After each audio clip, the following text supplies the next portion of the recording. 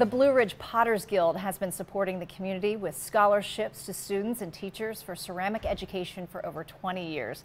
And right now they are gearing up for the Blue Ridge Potters Guild show and sale. Joining me to talk more is the president, Becky Carr. Welcome to the show. Thank you, Natalie, for asking me. Absolutely. So tell us a little bit about the organization and about the show. Well, the Guild was incorporated in 1996, and it started out with just a small group of potters.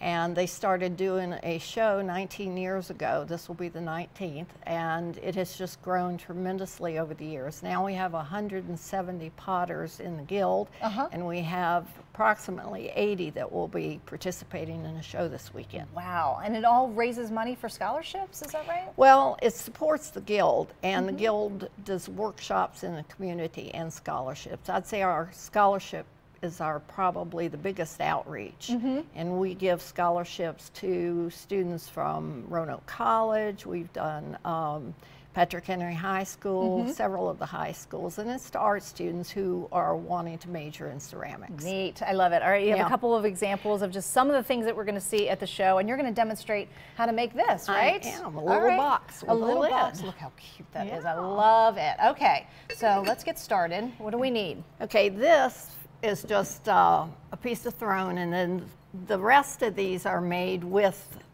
slab, which is what I have rolled out here. Okay, this is beautiful. This is from a slab as well? Actually cylinders, so it started with a slab, and I made 2 cylinders and then shaped them into that is stunning. And you're selling this at the show too, right? I am. All right, so keep that in mind. Yeah. Okay, all right, let's get started. All right, let's do here. So anything starts with a pattern that and I just cut one last night so we would have one. And we're gonna cut this piece out pretty quickly here. And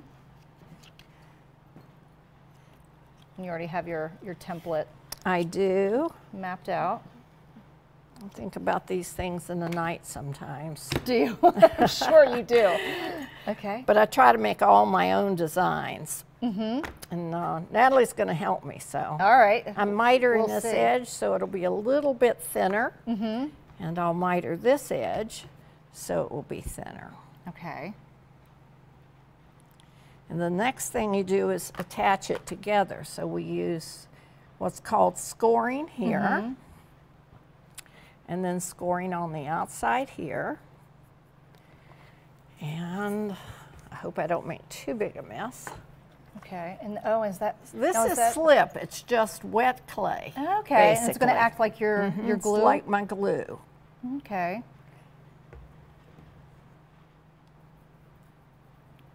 And and these can be shaped anywhere. This is like a cylinder.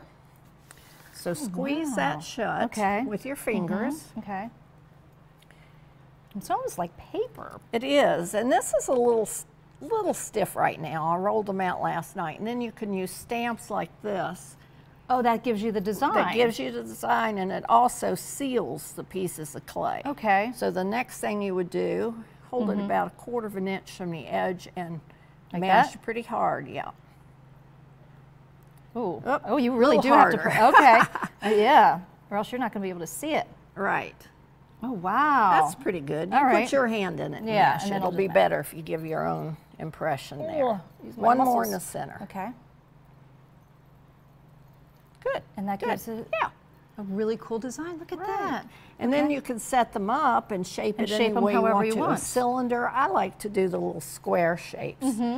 And that's how you made this? That's how I made that one. Look at that, I love it. All right, so the show, again, is this weekend, the 26th through the 28th at Pottery High School. You're going to see all sorts of pottery. BlueRidgePotters.com for more information. Thank you so much for demonstrating this and telling us all about it. Absolutely. We'll be right back. Thanks.